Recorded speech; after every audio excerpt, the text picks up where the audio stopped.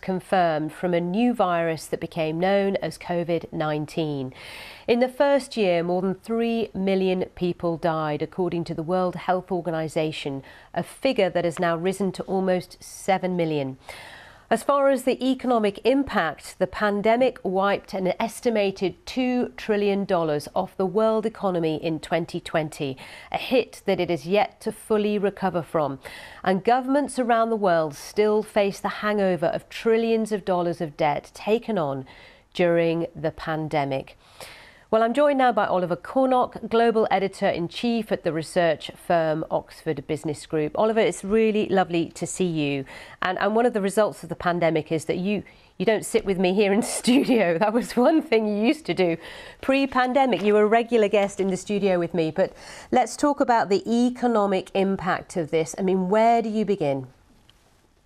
Well, as you say, Sally, of course, it's important to recognise that human cost, those huge numbers of very ill people, those huge numbers of deaths, but also the if you like, economic hangover, which you rightly identify. And of course, that does then morph into some social impact as well.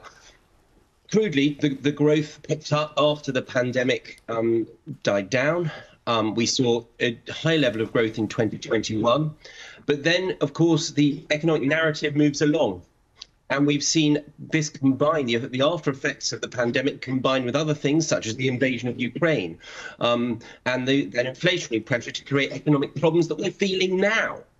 But in terms of some specifics that are related to COVID, look at the workplace, working from home. You rightly identified that I no longer sit with you. Lots of people are working remotely. You look at the City of London. A lot of the buildings, a lot of the cafes, a lot of the restaurants, a lot of the businesses, tertiary businesses around industry based there are closed on a Monday and a Friday. There's a huge social shift. We talk about the mental health impact. We talk about the education impact. We talk about the health impact. These are big long-term hangovers. So the immediate macroeconomic impact is not simply about business and trade flows, it's also about the human cost as well. The two are very tied. They are extremely tied because when you look at the workforce, many obviously were put on furlough during that, period of time, and many actually chose not to come back. And there is that economically inactive number that comes up in the UK, and I'm sure in many other countries around the world as well, where people actually decided, this is it. I've ended my working life, as it were. I'm not returning. And yet they wouldn't have done that. That choice wouldn't have been made if COVID hadn't happened.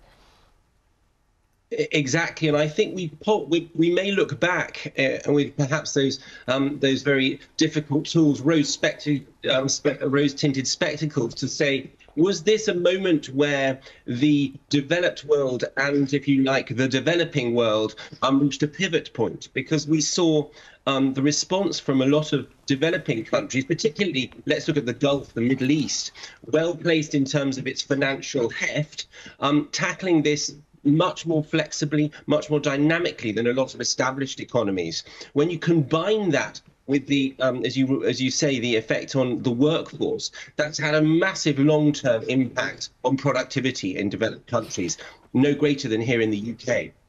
Unfortunately, we're out of time, which is such a shame. There is so much to discuss. But Oliver, we appreciate your thoughts on this. Thank you for being with us this morning to talk about it. Well, let's